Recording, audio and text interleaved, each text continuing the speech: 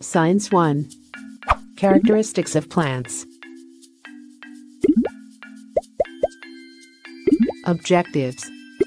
At the end of the lesson, you should be able to enumerate the characteristics of plants, distinguish a plant from other living things based on its characteristics, and point out the similarities and differences among some plants. Look around. There are many plants around you. Each plant has its own special characteristics. Today, you are going to learn the different characteristics of plants. Plants are living things. They grow and they reproduce or become many. They make their own food through the process of photosynthesis. Unlike people and animals, plants cannot move from one place to another. Plants grow in different habitats or places. Some plants grow on soil like coconut tree, rose plant, and tomato plant. Some plants grow in water. Examples of these are lotus, water lily, and seagrass.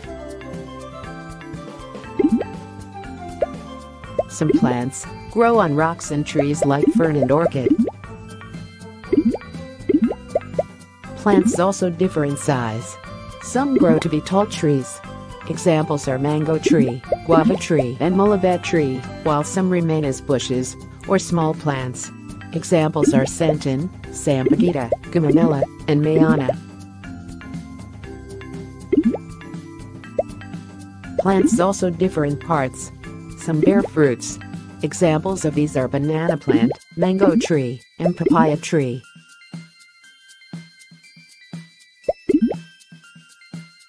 Some have flowers. These flowers have different shapes, sizes, and colors. Gumamela, cosmos, and daisy are examples of these.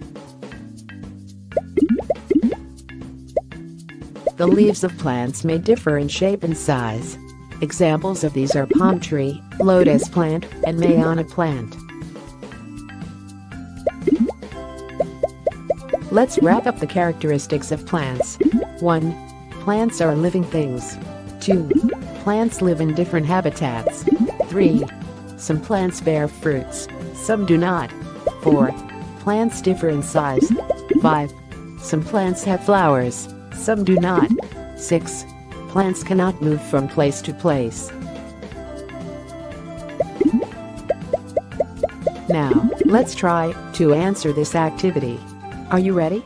Say happy face if the sentence is correct, and sad face if it is wrong. 1. A mango tree and a tomato plant both bear fruits. The answer is happy face. Wow. 2. Plants are living things. The answer is happy face. Wow. 3.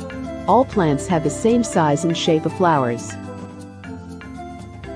The answer is sad face. 4.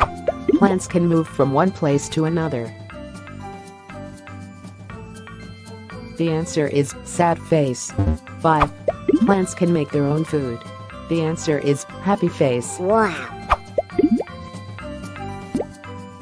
I hope you enjoyed and learned from our lessons today. Goodbye.